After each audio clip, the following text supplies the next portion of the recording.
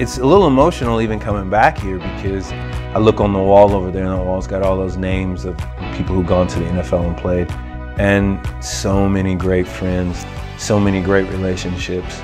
Really sets us apart here by just the sheer mass of the amount of people who are here and like the connectiveness of like when you see that Longhorn, and I live in California now, and when I see a Longhorn, I'm like, hey, did you go to UT? When'd you graduate? And there's just something special about it. This place is so nice. I am a little jealous that I'm not playing in this one. I mean, check this out. Like, I don't even know what this is, but I'd like to have one. This locker room is so dope. First time I got interested in playing music was I was a kid, and I remember hearing some music like 9 or 10 and just being like, that's what I want to do with my life.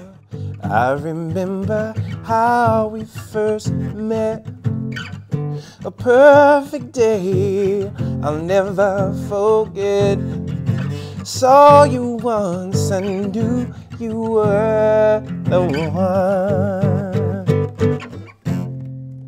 Music was a thing like that helped me like work through life, but football was how I took out all my like every kind of frustration and like competition. I could just pour myself into competing with other kids. When I settled into that fullback position and I met a linebacker in the hole, and not many linebackers made it out of there. I mean, boom, knocked that hole and Cedric was gone, or Vince Young was around the corner doing his thing. I don't know, there was something so magical about it. So that was a position for me. It had everything I needed. I got the very distinct pleasure of going to the Detroit Lions, and I fought my tail off to get on that team, and for 3 years, there's something about it that I take from it that I can't be stopped now. It made me a warrior in a whole nother level. That I woke up one day and I was like, you know what? I love music. It's a passion of mine. It's something I can do. I can write. I can play that guitar. So I want to do it, and I'm going to make it happen.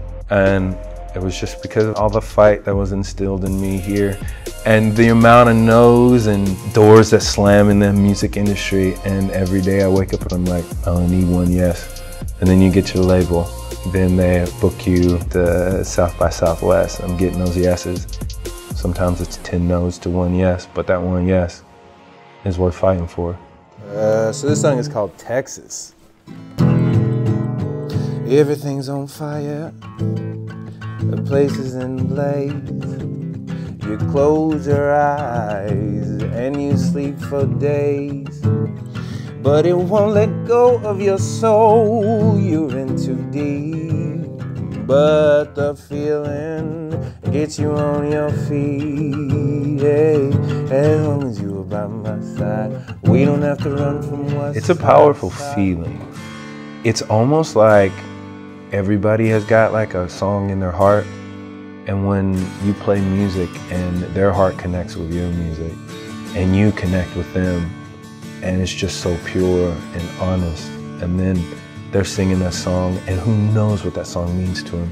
Like, I can write a speech, people will hear my words from this article and they'll know that I did it, but if I write the right tune and melody, they'll never get that out of their head.